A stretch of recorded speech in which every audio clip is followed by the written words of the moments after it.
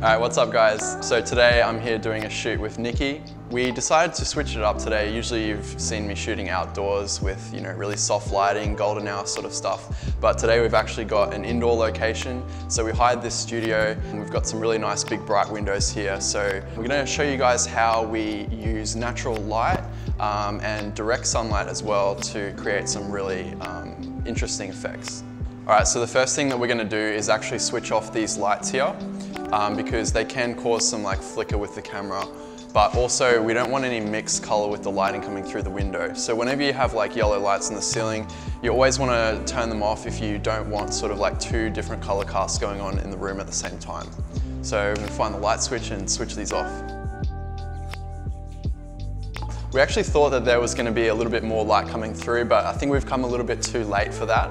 So I really wanted this light to be coming in all the way into the room, but as you can see, kind of losing it as the sun rises this morning. So what we're going to do is get in really quick and we're going to use the direct sunlight as quickly as we can, and then move on to some more soft lighting. As you can see further back in the room, if you pan around this way, it's a little bit more soft where the sun's not hitting it directly.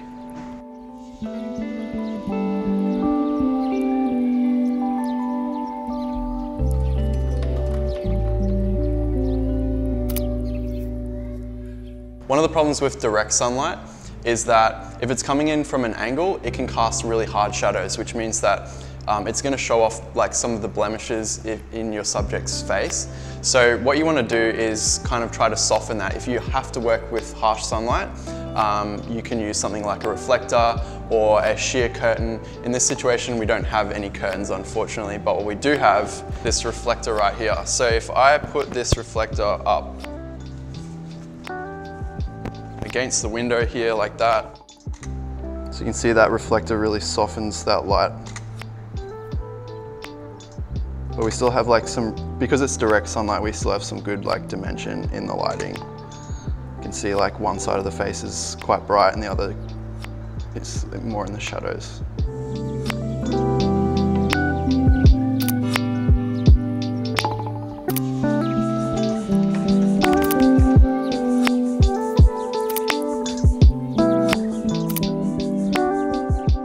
With harsh sunlight, we can also use the shadows to create some interesting effects. So I actually found this lampshade at home and it's kind of got this grid pattern. So we're going to use this to create some shadows. Yep, that's it. A little bit back. Yep. And then just tilt your head towards the window just a touch. Just come back a little bit. Yep. Beautiful. Yep. It's okay.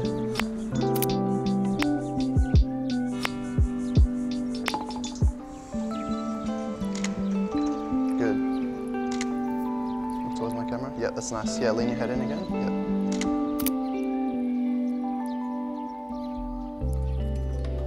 It's kind of cool.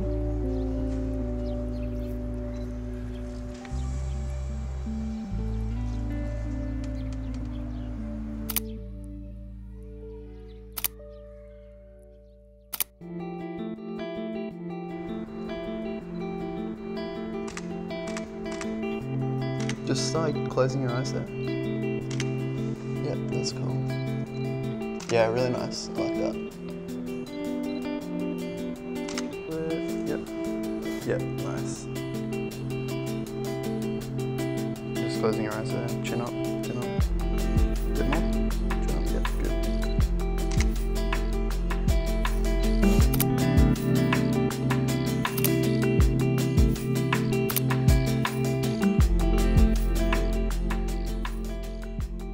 Okay, so now that the sun has come over in the sky a little bit more, there's less of the harsh light coming through the window and it's a little bit softer now.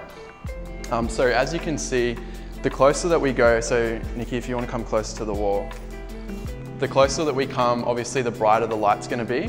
And then it's actually more contrasty the closer you are to the light source. So the light is going to fall off a lot quicker in this area versus as we go further back into the room, the light's going to fall off a little bit more gradually, so there's a little bit less contrast.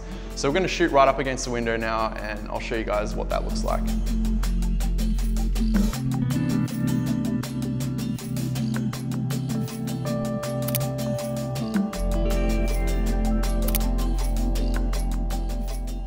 In terms of like lighting and using natural light, there's kind of like two common terms that you'll hear. The first one is broad light and the other is short light. Broad lighting is when the light source or the majority of the light is hitting the side of the face or the side of your subject that's closest to the camera. So I'll show you an example of that. So Nikki, if you want to just come back into the room a little bit. Yeah, that's it. A little bit closer towards me.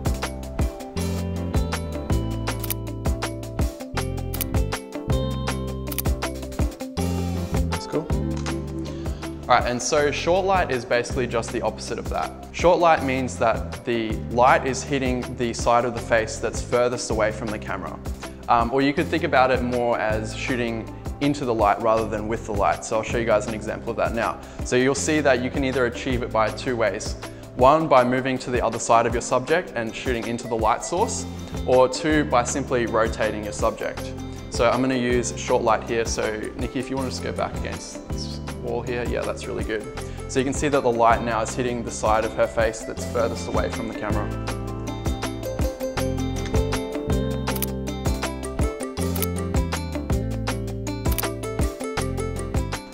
So basically they're just two different techniques that you can use when you're lighting a subject. There's no right or wrong way really to use light.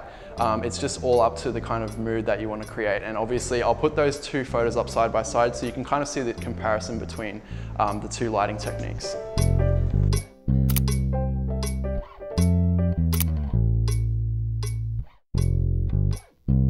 Yep, love that. That's sweet.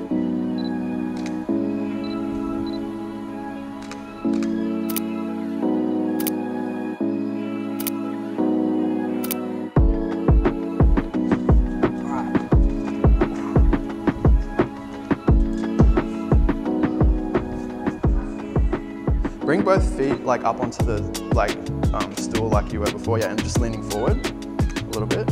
Yeah, that's cool. And just look out the window there. It's cool. Chin up a little bit. Yeah, good, good. Awesome.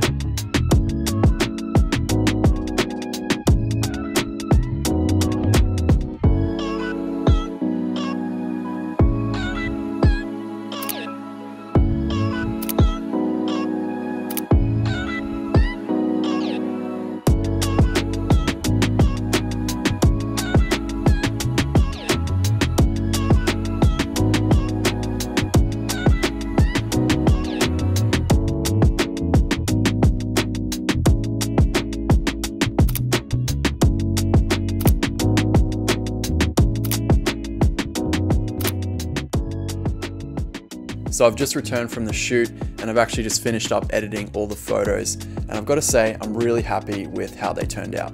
I also want to give a massive shout out to Carlo for filming the BTS and Khan for assisting with the photos and holding the reflector. And a final thank you to the studio upstairs who allowed us to use their space for this shoot. I'm going to be linking everybody's details in the description box below, as well as all the equipment that was used on this shoot. And if you're interested, make sure you check out my Lightroom presets. I'm also going to link those in the description. Quick note, if you don't have a 5-in-1 reflector, I highly recommend picking one up. They're pretty cheap. I bring them everywhere with me whenever I'm shooting. They get me out of tricky lighting situations all the time. It's definitely a piece of kit that you want to have in your bag. So if you don't have one, make sure you go and pick one up. I really hope you guys enjoyed this video. I hope you learned something or got something out of it. I've got plenty more tutorials, behind the scenes and tips coming up on the channel. So make sure you subscribe so you don't miss out on any future videos. Thank you guys once again, and I'll catch you in the next one.